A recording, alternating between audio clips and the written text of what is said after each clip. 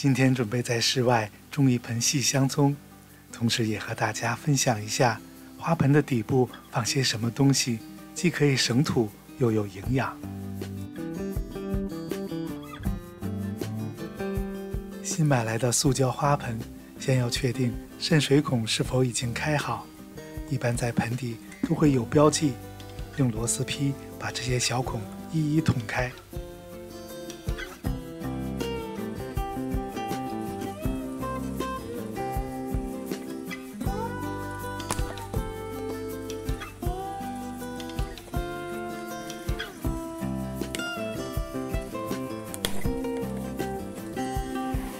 盆底首先放一张咖啡滤纸，滤纸可以保证渗水通畅，泥土不流失，也不会堵塞渗水孔。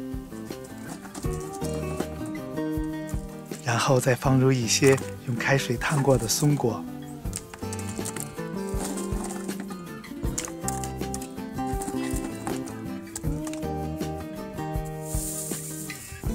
松果的上面我还会放一些已经晒干的枫树叶。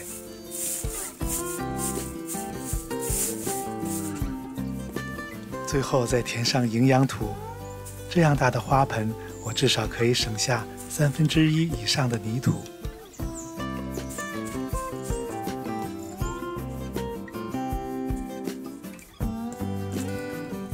用清水把盆土浇透。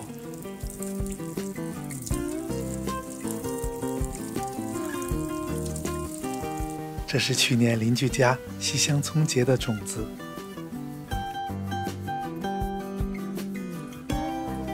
我习惯把细香葱种在花盆中间的位置，这样的造型会好看一些，也便于以后松土施肥和浇水。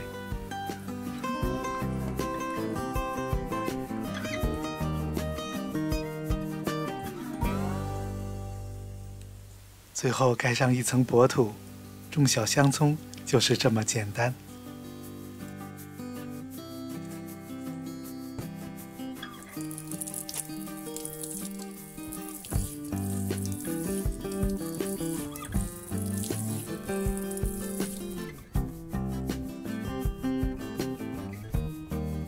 细香葱一年四季均可以种植，春天和秋天播种最好。这些是我去年秋天播的种，经过一个冬天的室外冬眠，如今幼苗已经陆续破土而出。初春时节，小香葱湛青碧绿，煞是好看。感谢您的关注，我们下期再见。